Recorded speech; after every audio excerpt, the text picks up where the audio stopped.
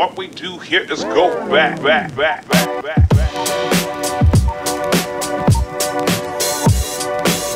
right, welcome the guys from Dark Matter, of course, Alex Mallari and Jeff Teravainen. Come on, hey. Oh, sorry, we scarfed down pizza and then ran out there. That's exactly right. Yeah. Guys, thanks for being here. Thank you for having us. And congratulations on all your success. Here in Canada, of course, if you get 3 seasons of a TV series, it's considered a runaway hit. Well, we did just that and ran away after. Ran away with it. Yeah. So much of, I think a lot of people don't know, so much of Canadian TV is, you know, I don't know, I think there's been more single season series in Canada than probably any other country. Yeah. It seems that there's a lot of that happens, but, you know, Dark Matter, and it started that way, and then, you know, it was renewed for a second, it was like, yeah, you know, and then fan outcry, I guess. You got the 3rd season going and everything, and still such a strong cult following. You know, you got this really strong fan base to this day. Absolutely. And here you guys are. Has it been quite the ride, or what? Yeah, to say the least, man. Like it's been a roller coaster, like even up and down of just going back and forth with the producers, with them being so hopeful of like this could possibly still go on, and we're still working on that, and we'll see where they go. I mean, they're hopeful. I mean, Joe Malazzi, the showrunner and creator, is super hopeful about it. He's working really hard. He's really obsessed. He's an obsessive person. Once he starts something, he finishes it, and he really wants to give the fans what they deserve, and that's the entire storyline of what it is, and no matter how it comes, you know, whether it's a movie or a miniseries, they're hopeful, or he's hopeful about it, and he's out with Vanessa Piazza, who produced the 1st season right now out in LA, pitching some new things. Timescape, I'm sure you've probably heard of it, and meeting with some people to see what they can do with Dark Matter. So, yeah. Is that the ultimate goal, you think? Just like a mini-series or perhaps a movie to tie up loose ends and kind of finish the story? I mean, the ultimate goal would always be the complete 5 seasons. Yeah, but I think the hopeful goal is to tie up the loose ends, because it ended at a horrible place. Yeah. Where we were about to introduce aliens. 6 is possibly dead. And 2, God knows what's happening with her. And she has a daughter on the way. I spilled beans on a whole lot of people. And no one has any closure, so it can't be mentally healthy for their characters. So we'll see. Is that on the table? Another couple of seasons? Do you think? It just depends on the legal stuff. Yeah. I mean, like Alex said, Joe's dream is to definitely finish it. There's a lot of people. I just finished a show with Joe over the wintertime called Utopia Falls, and he's the showrunner on that as well, and he brought me out, which was amazing. But you can tell his heart is still broken by Dark Matter, and he wants to finish it like there's no tomorrow. I mean, it was such a good group of people. Probably 70% of the crew on Utopia Falls, behind the scenes, was all Dark Matter people, which was great, because it was like you're going to work with a family again. And I always joke that, you know, these guys were main cast. I was like a good close cousin. They treated me like, you know, family that way. I forgot you were on the show. Yeah. That was your group. Yeah. No, I never got to work with them.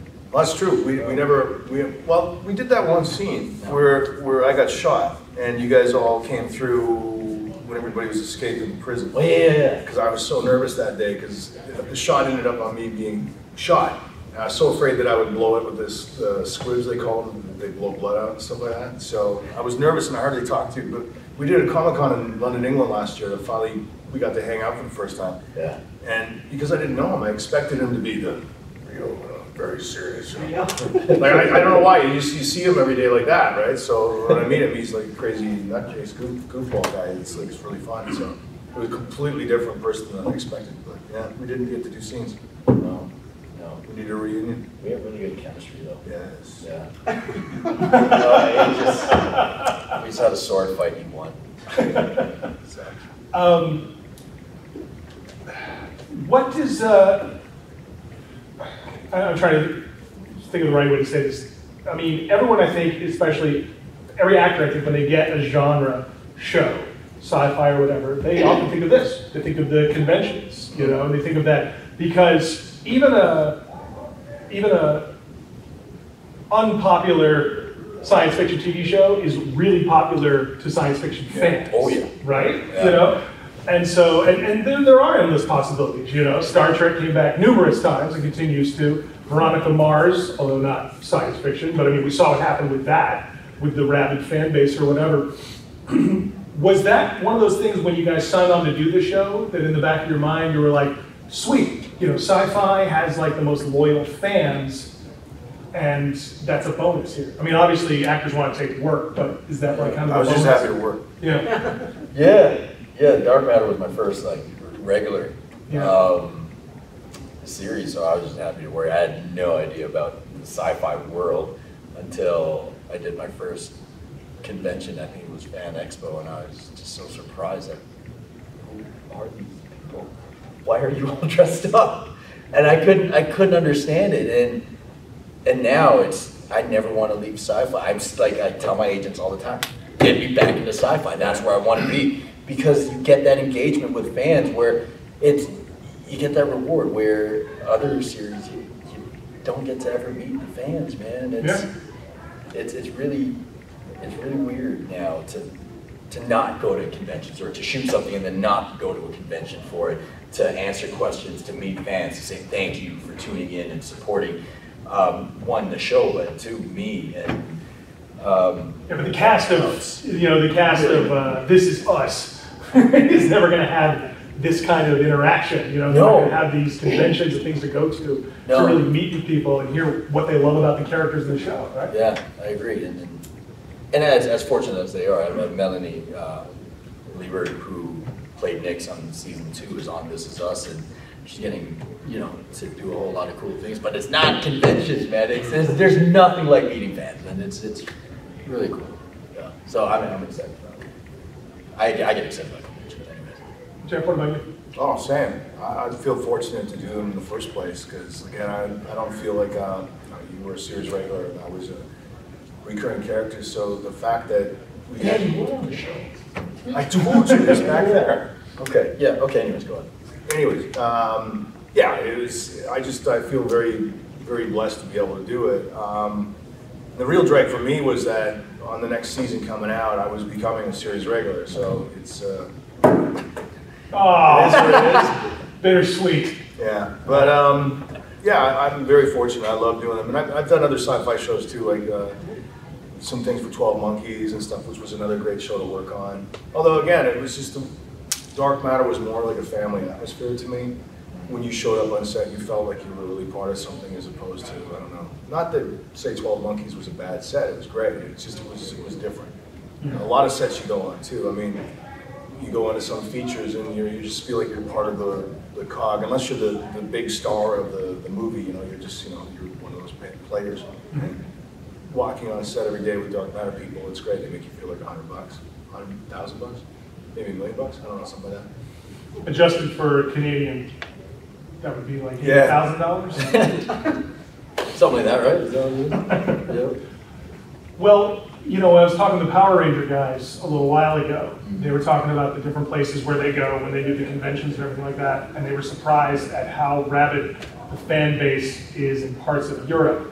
Yeah. Is it like that with you guys, where you go to certain places where you're like, oh my God, here we're like the Beatles, you know, and over here we're like the Monkees, When we did London, there was people from all over Germany and all those places that came over because it was a Dark Matter sort of specific con.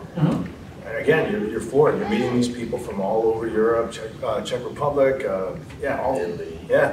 Just all flying in for the reason to come and meet you, and you can't believe it because again, I'll give Alex more because he was a series regular on it. But when you got people showing up dressed as you, or I couldn't get over that, or they bring you cakes and stuff with your picture on it. And it's pretty cool. You got a cake with your picture. Well, it's my birthday.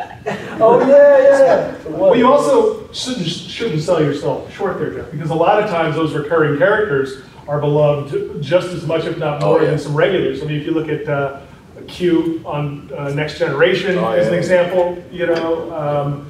I can't off the top of my head think of some others right now, but I mean, there's a lot of times those recurring characters become hugely popular. I mean, even in Star Wars, Boba Fett was never meant to be this iconic character that he is, right? He was my favorite when I was a kid. Yeah. Anders was not meant to become a regular man. You stole the show as Anders, and fans loved you, and Joe loved you, and kept writing you in more and more. Yeah, I lucked out actually with that. Yeah. You didn't luck out, so you did well, man. You killed it.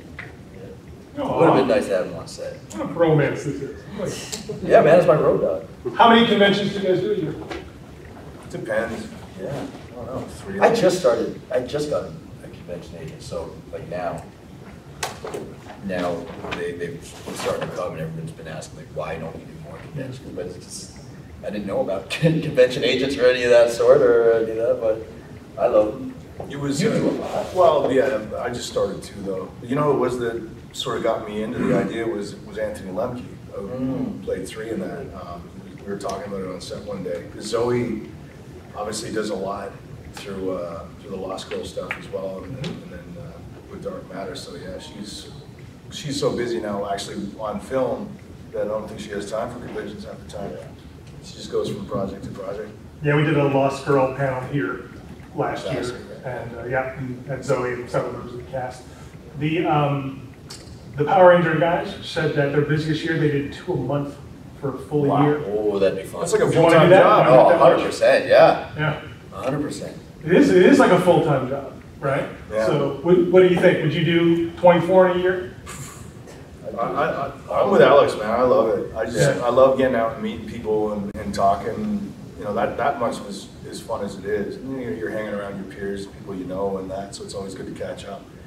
Like I haven't seen you since we were in LA. We bunked together in LA for a few weeks, I think, in the spring. You get busy but yeah. So, you know, you talk about it being like a family on set, and you guys obviously get along. There's a lot of joking around, everything like that. What's the hard part about filming a show like Dark Matter? What's the hardest part of doing it? You know, you're with your family, your friends, you're having a good time, obviously, and it's great to be working as an actor. But I mean, what's the most grueling part of doing that show? I know it is for me. You go ahead. You remember as one? Yeah. No, but again, I will say, like, the moves and the fighting sequences that you figured out so fast, it's, because I did watch you rehearse as well, and it was just like, he's unbelievable. And Melissa too, actually. You were watching me. I honestly, well, because if you, in that one scene we were talking about, I think I stood in the back with a mat practicing a silly little thing for like hours. Yeah. John Stead, who's the fight coordinator, would always say, like, he loved the fact that I tried so hard, but I'm terrible. So I would, you know, I didn't want to be the weak link, so I would be up practicing like crazy, where these guys would, you know, what do I do? I do this, do that? Yeah, okay, got it. And they just do it. So, but I don't know if that's hard for you or? No, John Stead was an incredible teacher. He does a lot of the Stratford plays, and just such a good stunt coordinator.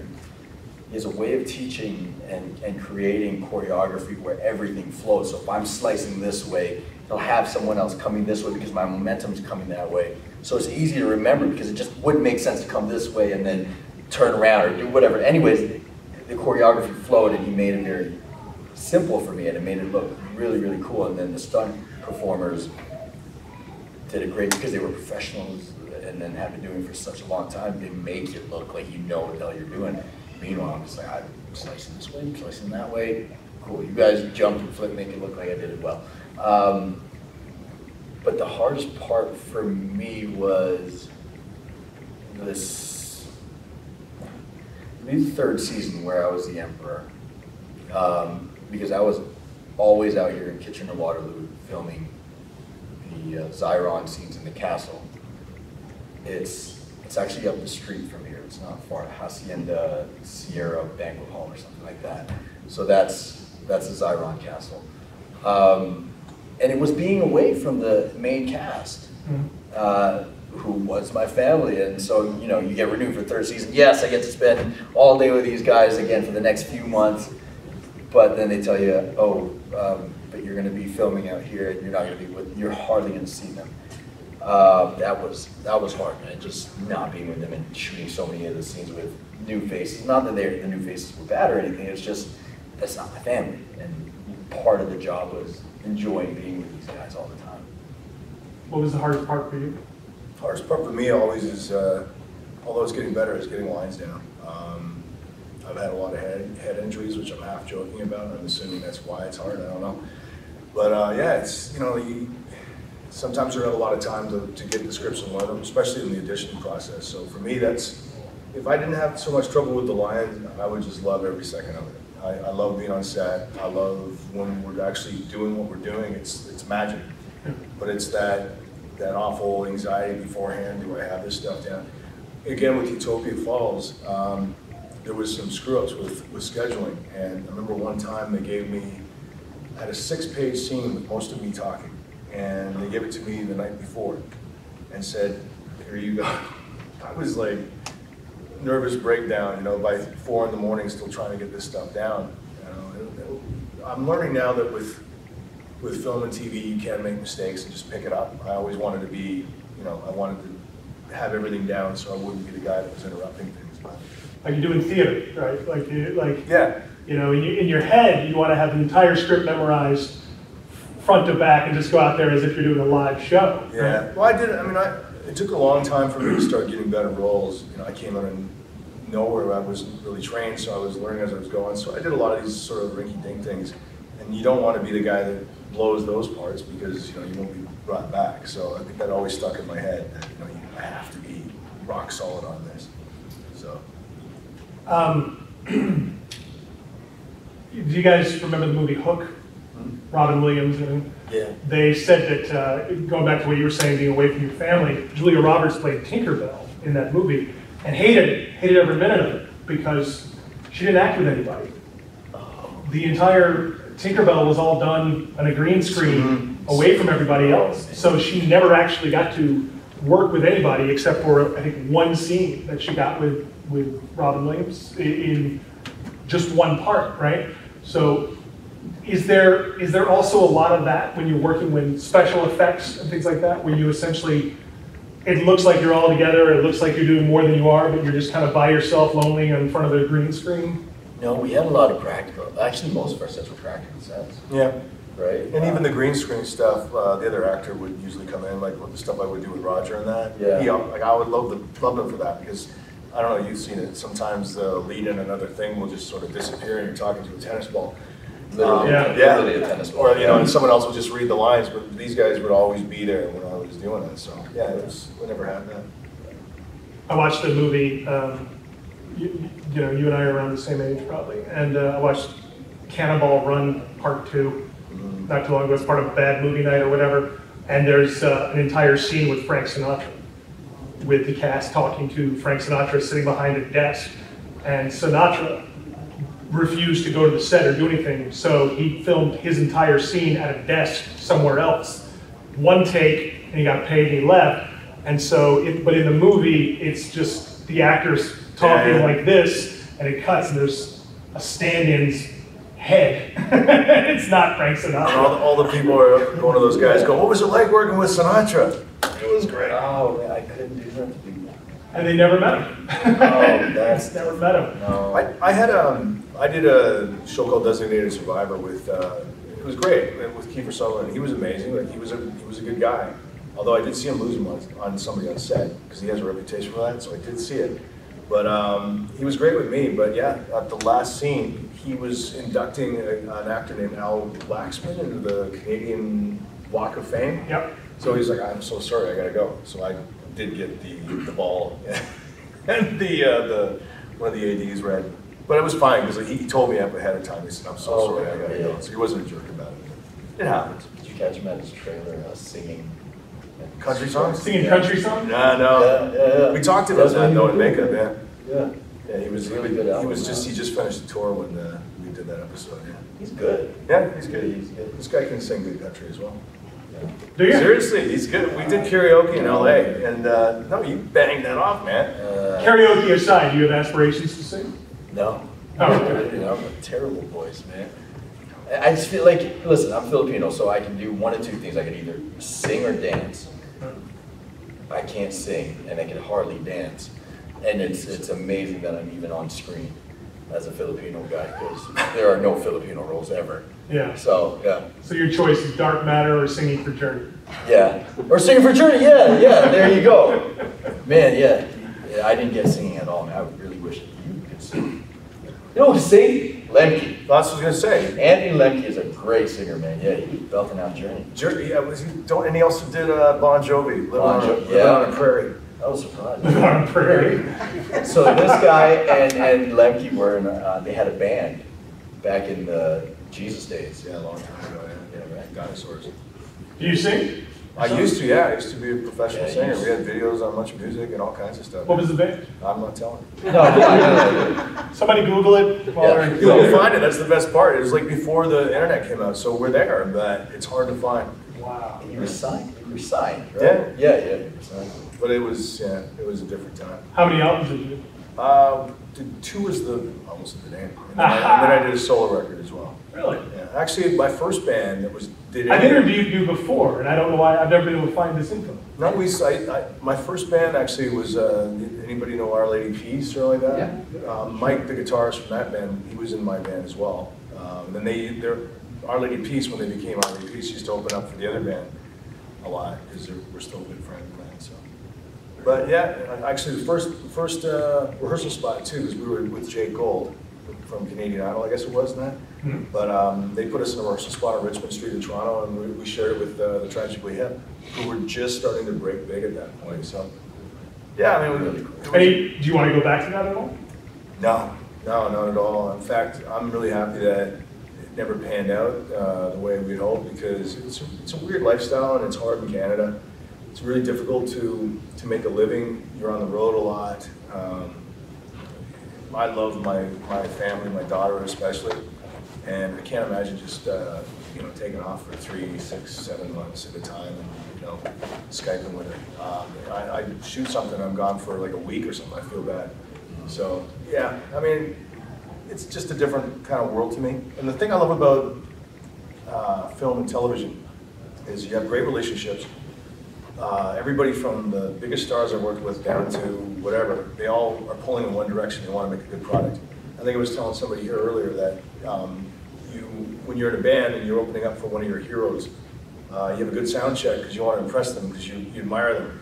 Then you find out later that your sound's all screwed up because the band doesn't want you to sound good. And you're thinking, I love these guys. How could they do that to us? But that happens. That's music industry was a very cutthroat kind of place. And a lot of people don't know the opening act sometimes don't even meet that other band. Yeah, it happens a lot. I've had friends that were in bands that did well and they got to open for big names and they were so excited about it. And I said, well, what were they like? And they go, I never met them. Or they met them in passing, you know what I mean, like in a hallway, but they didn't get to hang with the other band. They didn't get to be friends with a great host or whatever.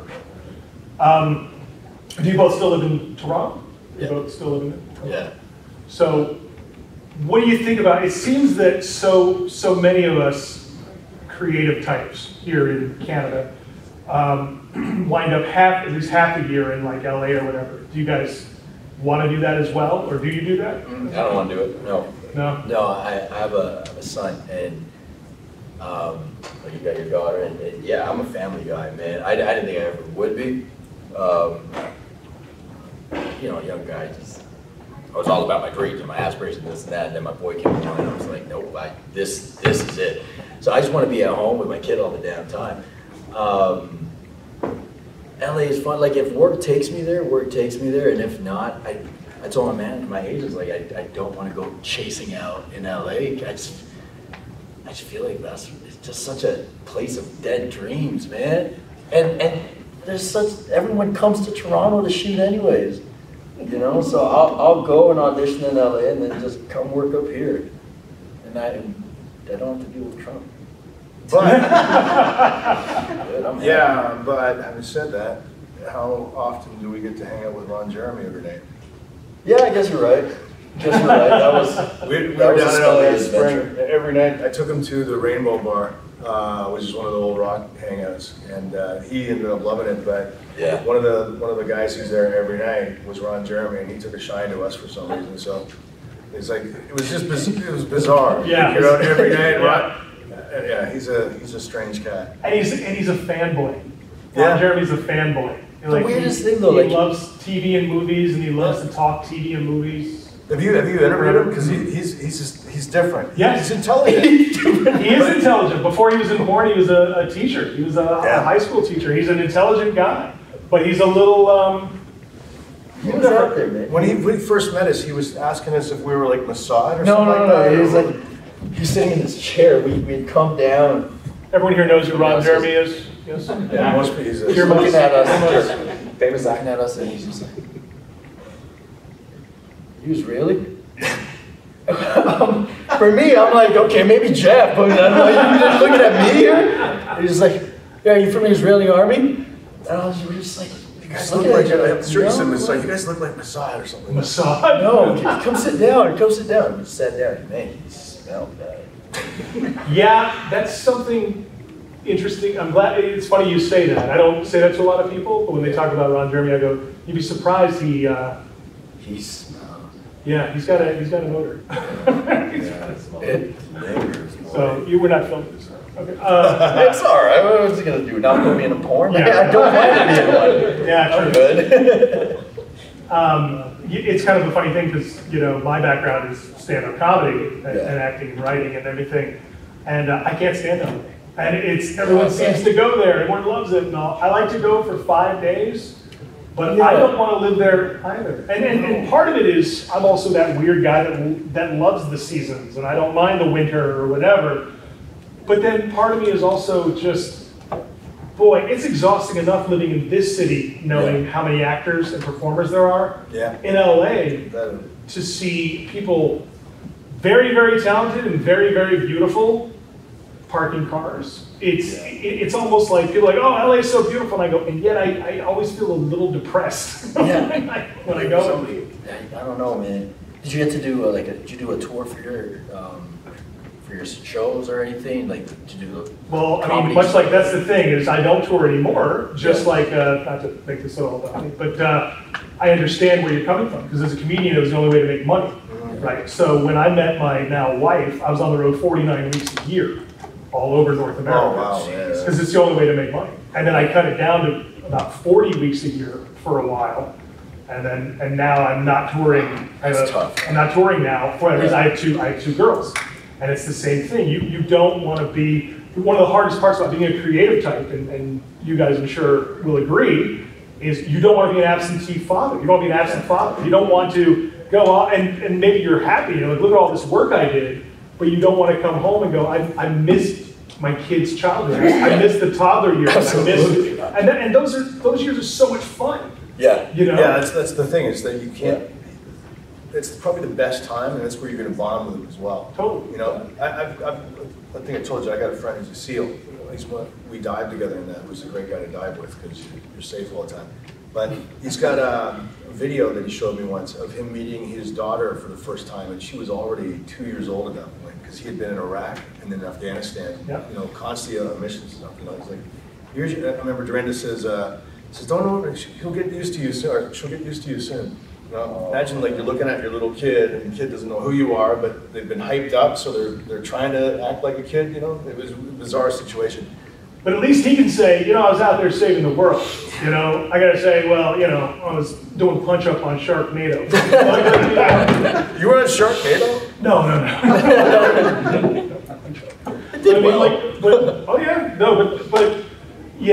And that is a drawback to what we do, or especially what you guys do, acting, and it can. As luck would have it, we film a lot in Ontario. Yeah. But it could take you over to, Romania for 6 weeks or 3 months or something like that. I did Moscow for months. What'd you do in Moscow? A terrible series called Insomnia. I wrote that. You did a very bad job, buddy. No, it was a fun Wait, experience. I've heard of Insomnia. Who is that? Who put that up? Don't check it out. No? Stars purchased the rights to it, I think just to keep it off television. Really? Yeah. I think it aired in like Paris or something. Oh, really? Yeah. It was it was a fun experience to shoot. Oh, I know there, man. Yeah. That'd be awesome. And then right after that, Shawshank from Insomnia ended up on Dark Matter. So it was really cool. It was a really cool experience. What's the best, like, what's the place that you've gone to work where you loved being there? Like, did you love being in Moscow, or was it like? I did. Yeah. I did. It was tons of fun. I'd say Vancouver. Yeah, Vancouver is probably my favorite place to be in, to shoot. Yeah. Hamilton. Really? No, I'm joking. Actually, I enjoyed Hamilton. Like what? No, I did a movie last winter in Costa Rica. It was unbelievable. We shot at this giant mansion on a cliff side overlooking the ocean. It was part of it. And each night we would have a turn staying in the master bedroom there, and it was, yeah, you wake up, you got monkeys all over your thing, and there was all these different animals. You had monkeys all over your thing? Mine, there was monkeys all over my thing. And, That was the best part. It was actually the band. It's just Monkeys. still a- Oh, okay. But yeah, no, that, He was opening for us. but yeah, the town we stayed in too, Montezuma, was really nice. The people were, What was the movie? I don't know what the name of it's going to be yet, because it's still not released. It was called Jade's Asylum, but I don't know, but it'll be out soon. It's a Thriller, action? Yeah, it's a horror movie. Hopefully it's good. I don't know. All I know is I got to go to Costa Rica for weeks on end and hang out in the jungle, so it was fun. Now, where's somewhere you don't want to go back to? Hamilton. No, actually, I enjoyed it there. One of our producers, Ivan Bartok, though, he was on-set producer. He hated going there. Because he was always sick, man. Yeah. We shoot a lot. There's a lot that gets shot in Hamilton as well. Yeah, It's yeah, good a lot of things. Hamilton. Have you seen Christmas Street there? No, was it an actual like made-up Christmas? There's so many Christmas movies that get shot in Hamilton that there's like a couple of streets where the Christmas decorations just kind of stay up all the time, so the productions can use them. Well, they went. They went pretty hog wild with Christmas stuff. Where I know Netflix made something like 30 movies last year that were Christmas based. Yeah. Yeah, there's and plus the other networks as well. I don't know. I was lucky. Did you ever guys anyone see Christmas Chronicles? Yes. Kurt Russell. Yeah, I played the bad guy in that, but that was cool. But it was funny because obviously Canada is known for snow and stuff like that. And we went to shoot all the outdoor stuff. The snow completely disappeared. So it was amazing. We went to downtown Toronto and like, I don't know, almost 2 blocks of snow blankets. It was unbelievable. You know you're in a big budget thing though when they had that. Yeah. It was just snow blankets everywhere. And a day and a half after we finished shooting that stuff, there was this much snow. Oh, Just so typical of Canada. Yeah. Well, and Canada is the #1 spot to film Christmas movies. So that was my first paid writing days. I wrote a Hallmark Christmas movie. Are you kidding, really? Yeah, it's true. Yeah. So, and out next year. But you said Netflix did 30. Hallmark has announced that they're going to launch a Yes, whole new that's channel. That's what I meant. Hallmark was the one. But Yeah, Hallmark's going to launch a whole new channel where they play Christmas movies year round. that's crazy. Their own, yeah. And I love Christmas, but well, and they're also getting into other holidays. They want to do like Valentine's movies, and they want to do Halloween movies, and they want to do, but they essentially want to do these seasonal, features, these rom-coms or whatever. Yeah. So do you guys audition for a lot of the Christmas movies? Because that is also a rite of passage in Canada to have done a Christmas movie. You haven't done one yet? I don't want to do it. no, why not? Oh, come on. I don't want to do it. See, I loved it because I love Christmas movies. Ever since I was a kid, we watched them every year, a lot of the same ones. And I was even saying to my daughter last year, we're watching It's a Wonderful Life, and I was pointing out that Potter, and the old guy in the movie, was born in the 1870s, and yet we're still watching every year. So yeah, he's been dead a long time, but he's there. It's cool to me. It's one of those movies that will stay around for a long time. And I've always wondered what it would be like to be in the Christmas Story with Peter Billingsley, the kid with the rifle and stuff. Shoot your eye out. Yeah, exactly. But you guys know it, right? It was made, what, 35, 40 years ago or something like that? Made in 1983, and it was shot in Toronto. Yeah. So to me, I've always thought that would be cool. So hopefully Christmas Chronicles sticks around, maybe when I'm gone, my kids will watch it or something like that, instead of their dad. Or, I don't know, okay, maybe after Henry Golding's movie comes out this year, then maybe I'll take a shot. It's just Asians in Christmas movies. I don't want to be singing fa ra ra ra ra. So there's that. You know what I mean? Like that's why I don't want to do it. I don't want to be an Asian guy in a Christmas movie. And yet Christmas is bigger in the Philippines than anywhere in the world. Oh my God, yeah. Do you guys know that? Favorite. The Christmas holiday begins in the Philippines in September. That's when the music comes out and the decorations go up. It's like a 3-month holiday season. We're the happiest people in the world. Yeah. That's for sure. And whatnot. But in Western culture, the Asians in Christmas movies, I don't like the roles that they have. I'm just like, I think that's going to change now, though. I mean, eventually, first we gotta, get the stereotypical Asians in there, and then they'll expand to me. Let me ask you that. Have you had to face that a lot in your career, going on auditions and going, 100%. You want me to play what? I gotta say that? Come on. Yeah, 100%. Like, until now, I'm still turning scripts down. It's like, I don't want to put this image out there. I don't condone this. There was one audition that I just turned down, like, even morally, where it's just, I don't want to be under the light of someone who's creepy and rapey. Turning that down, I don't want to have that where my kid's looking at, like, hey, Dad, you play this very well. I've interviewed a lot of Asian actors, and one thing that they've said, in some ways it's good because of getting the work, and in some ways what's bad is they said, Hollywood and film companies, they don't know the difference between one Asian and another. So Japanese actors wind up playing Koreans, and Koreans wind up playing Chinese and everything. Yeah. And Paul, and I'm drawing a blank on his last name from Kim's Convenience, when I was talking to him about all this, he said, it seems that Asian actors are still, and slowly going away from that, but it's still okay to jokingly stereotype them in movies. Mm-hmm. Like it's Asians of the minority that it's still okay if you throw them into a movie and it's totally stereotypical. 100%. That people go, oh, that's fine because it's Asians. Yeah. Right. And he says, but if you try to do that with black actors or even in gay actors in a lot of ways today, people are trying to get away from the stereotypes. Mm-hmm. And he said, but with Asians they go, yeah, this is fine.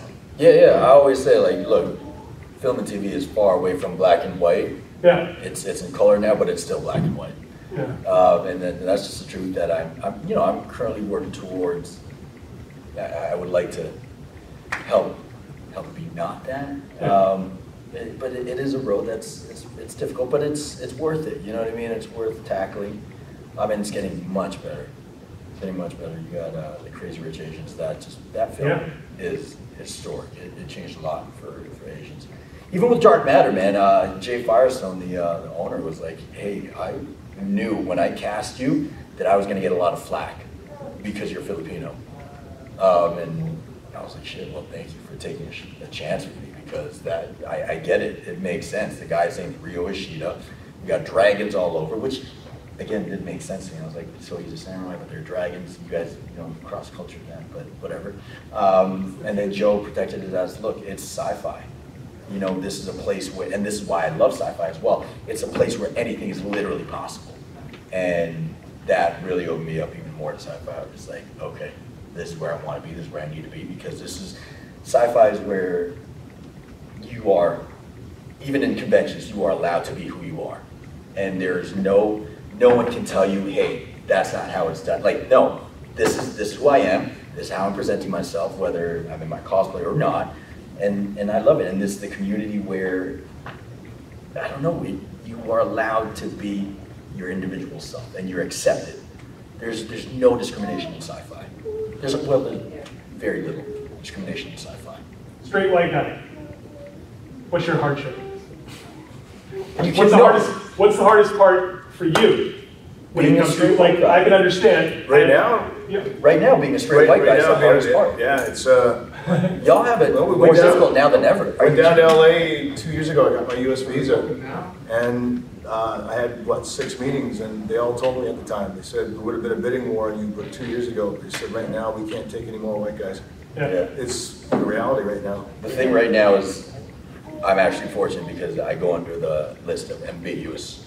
Yeah, I can see that. So everyone's going with ambiguous right now. In my world, it's for the longest time in stand-up comedy, it was dominated by straight white guys, right? Straight middle-aged white guys. Yeah. And now comedy is going younger, and more women and more diversity, and it's a good thing.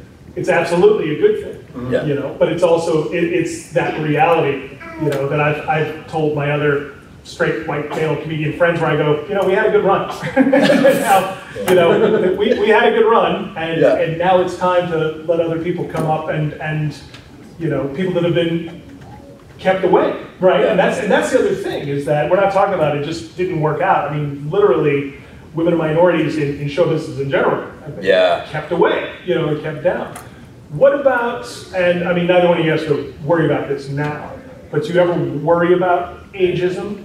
Because you know, you do reach a certain age in Hollywood, and that career changes. I mean, I find it funny, if you would have told everyone 10 years ago or so that there would be a string of movies coming out with 50 or 60-year-old action stars, right? People would have gone, no way!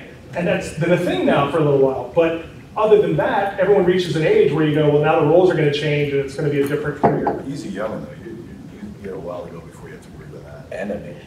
And your age. I'm not aging until I'm 100. No. Yeah, you're gonna look this age until one day you look like 90. Yeah, and it just a flip of the switch, and I'll be happy then. Yeah. And then you'll still live another 20 years. Yeah, I'm good. I'm good. I'm waiting to get those older ages. But what I am scared of though is this CGI technology where they're like the Irishman. You know what I mean? They're taking the legends and making them younger. Young again. I can't compete with De Niro. Well, I can't compete. They're good. They're how really fast? good. How fast they're doing that? Oh my goodness! It was only like about 10 years ago in Benjamin Buttons. They had to show Brad Pitt when he was young again, like he was supposed to be 17. He was in the darkness. You know what I mean? There were shadows on his face, blah blah blah. Really? But then you look at Ant-Man and Michael Douglas. You're like, shit! They literally took 40 years off of him, and it looks like old footage of Michael Douglas somehow. Like, and they did that in just a handful of years. They managed to make the technology that good. Even the voice. There's a video that's just come out with Joe Rogan, interviewing Joe Rogan. Have you ever heard of it? No. Joe Rogan's a famous podcaster. He's a comedian as well. But look it up, because you can't tell who is Joe Rogan and who's like. It's not just the fact that he sounds like Joe Rogan. The way he speaks, the cadence and everything like that is dead on. He's interviewing like an AI, it's an AI. Total. And I work in voice a lot, thankfully, and it freaked me out even more because I'm thinking, man, they're not going to need us soon because I can't tell the human versus the AI. Yeah. So I think it was like 40 years ago, George Lucas in an interview said that in fewer than 100 years, actors would be obsolete, and it would all be something that was done digitally.